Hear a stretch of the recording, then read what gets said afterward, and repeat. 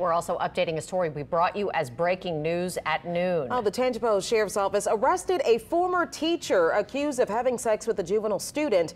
Investigators say they received a report of a 17-year-old male fathering a child of a middle school teacher. Lily Cummings is joining us live from Tangipahoa Parish tonight with the latest details. Lily? Katie, Charisse, that infant in question is now 2 months old, according to the victim's attorney. Now, we spoke with him today. He told us that they're still awaiting DNA evidence to confirm that it is the 17-year-old's child. Earlier today, TPSO arrested 33-year-old Morgan Freche of Loranger. The sheriff says she turned herself in after several warrants were issued for her arrest. Now we're learning the allegations of misconduct date back about 2 years.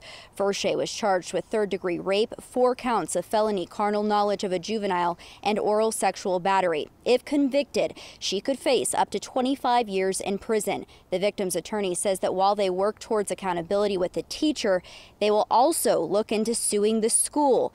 The attorney claims employees knew about the relationship and did not take action.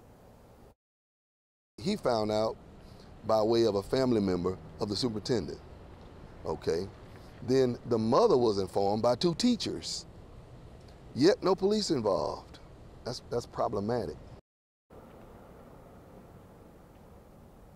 Well, in a statement, Tangipahoa Schools said in part, although personnel and student matters are confidential and the specifics of such matters may not be discussed, student safety and the proper conduct of school district employees are a priority. Neither the board nor this office will tolerate employee behavior which crosses the line in areas such as the proper professional relationships between educators and their students. Now, Tangipahoa Schools did confirm last week that Freche resigned from her position.